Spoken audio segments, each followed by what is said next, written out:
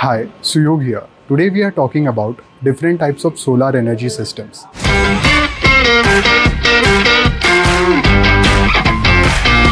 There are three main types: residential, commercial, and utility scale systems. Residential systems are small scale systems that are installed on rooftop of homes.